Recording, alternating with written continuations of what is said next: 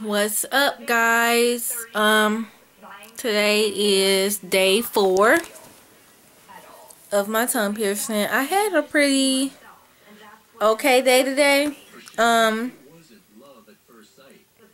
didn't have as much pain, but I noticed that I have like this burning sensation like on the left side of my tongue when I eat or drink something sweet.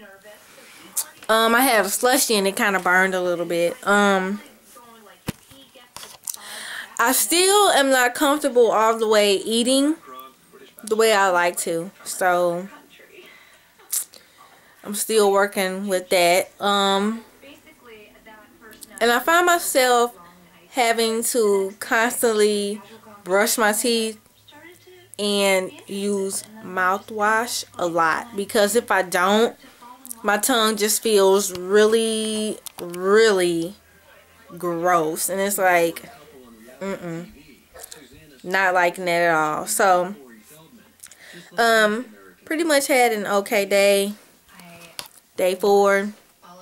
Still some pain. Still swollen, and like I have this dent now, like right under it, like a dent in the shape of the bell at the top. And I had a slushie. The slushie was easily washed off, but the Cheetos are like so hard to brush off of my tongue. It's a struggle. It's a struggle because I miss eating what I want to eat. Like, I want to eat some macaroni and cheese, and like I had this big fat cinnamon roll with this icing around it, and I had to take off little bitty pieces and put it in the back of my mouth and like chew slowly, because if I don't, I almost bite the barbell, especially if I chew on this side. So I've mostly been chewing on this side because I don't want to bite that, because sister girl gonna be in some tears. I'm gonna come back tomorrow, day 5. Yeah, day 5. This is day 4. Oh my gosh, it's gonna be a week.